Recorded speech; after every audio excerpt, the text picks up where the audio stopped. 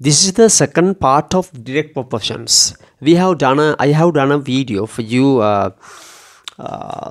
This is the second video of direct proportions.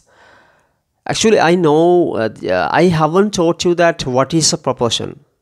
I can remember it. At this time, I will teach you that what is a to teach you that what is a proportion.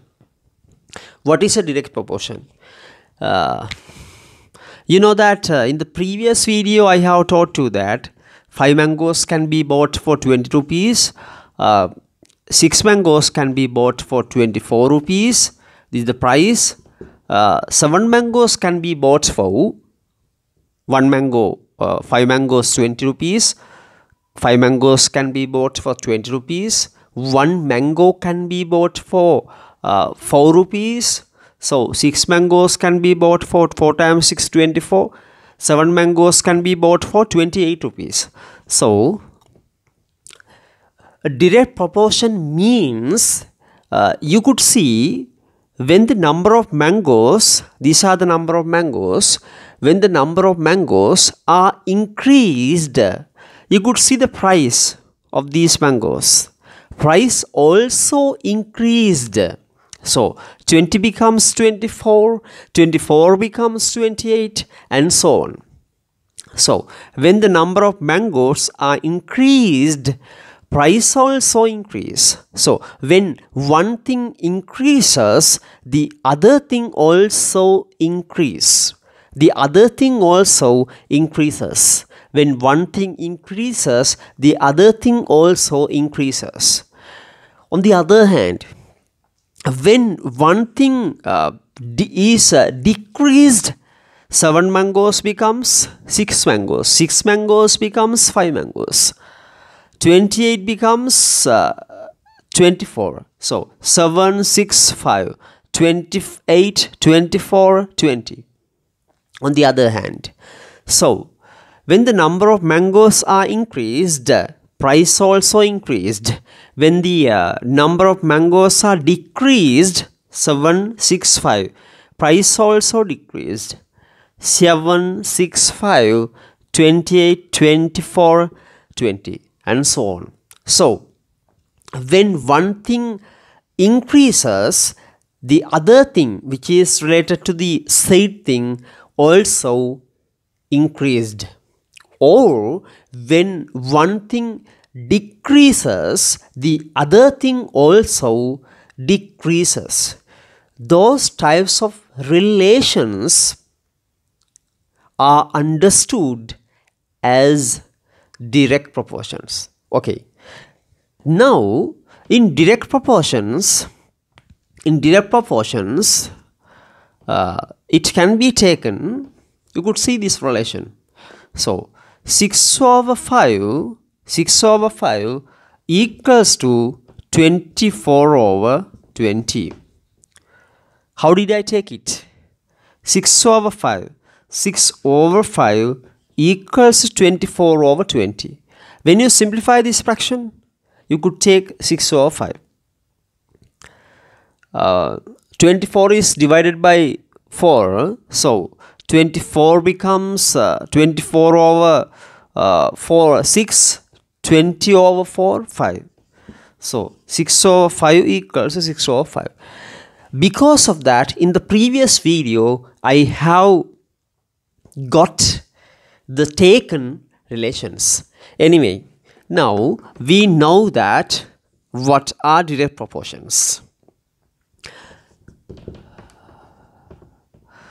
What is the digit that should be written? Here is a direct proportion. 5 to 4 equals to 10 to blank. 10 to blank. This means 5 to 4 means 5 over 4. 5 over 4. 10 over blank. Okay. How? What is the relation between two digits? So to be taken 10, 5 is multiplied by 2. Think of it. So 5 times 2, 10. So the digit should be, which should be written here. So 5 times to 10. So 4 also multiplied by 2. 4 times to 8. Okay. Now when you learn these sums, you could simplify the sums given in the textbook as well. Okay. So next one. You know that the mark price of an article is article means a certain thing, a radio or a TV or any other thing. Mark price of an article is mark price is 2,500 rupees. 2,500 rupees. 2,500 rupees. Selling price, when this article is sold, it is given the discount of 10%. 10%. You have learnt that percentages you have learnt. Now I'm going to show you, I'm going to teach you that you could simplify this sum using the knowledge of direct proportions. Mark price of a certain article is 2,500 rupees. 2,500 rupees. When this article sells, it's given the discount of 10%. Find the selling price. Mark price. The given question is, you should find the selling price. When the article is sold, it's given the discount of 10%. I will write that mark price and selling price. Mark price, selling price. The mark price is 2,500 rupees.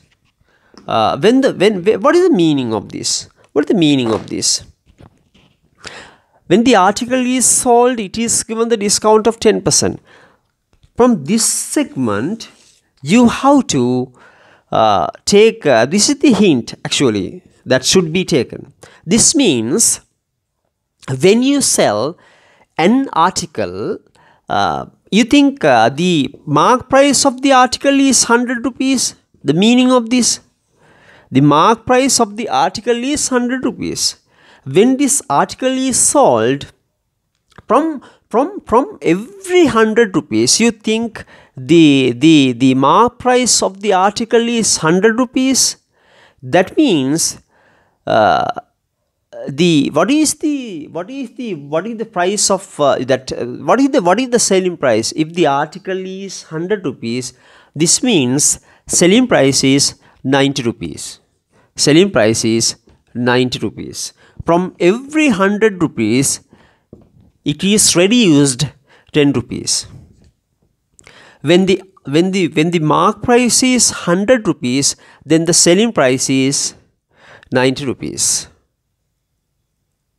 How did you take it? 100 minus 10. So the answer is selling price is 90 rupees. When the mark price is 100 rupees, the selling price is 90 rupees.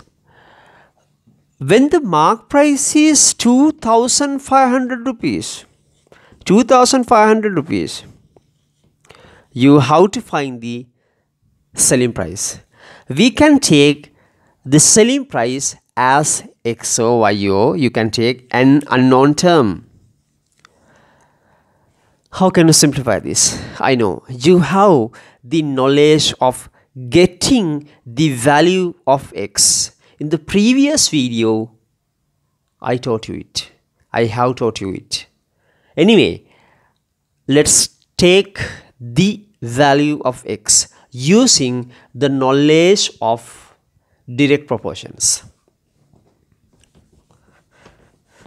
So, how do you construct the equation?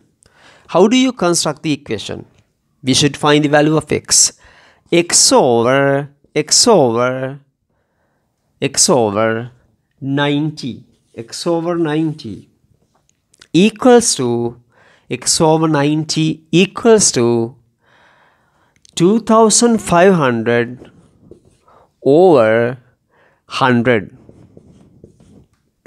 How do you simplify this? How do you simplify this?